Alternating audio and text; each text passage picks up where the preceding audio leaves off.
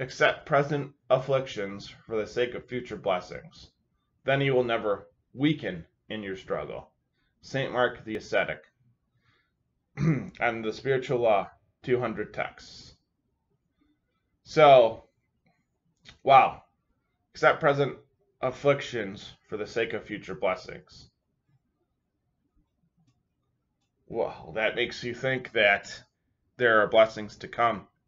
There are things that, things that people struggle with, and we all struggle, and we all try to get to the place where we don't want to struggle. And accepting those present afflictions for that struggle is not only making you a better person, it's helping you gain the knowledge to endure those struggles throughout your life. Endure those afflictions because of life. And right, then you will never weaken in your struggle. So it will knock you down a few times. It might set you back a few times. But those weaknesses will then become strengths. Those weaknesses will then become things that won't make you struggle or set back as badly as they did before. And there's definitely plenty of struggles out there. There's plenty of struggles with things that are just going to be there for you. But the future blessings and giving glory to God because of those struggles are something that I guess might be different with Orthodox Christianity in a sense that it is giving way to having those future blessings and being able to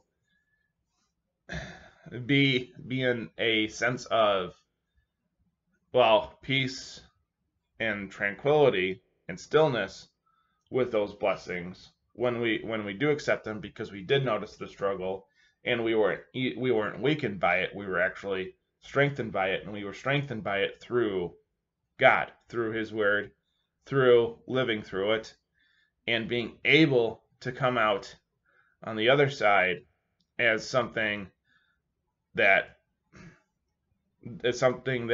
causes humility, that causes a sense of, well, better determination, and a sense of having that determination within your heart to be mindful and prayerful towards God and towards others, and having that that acceptance of those present afflictions that might weaken you in your struggle.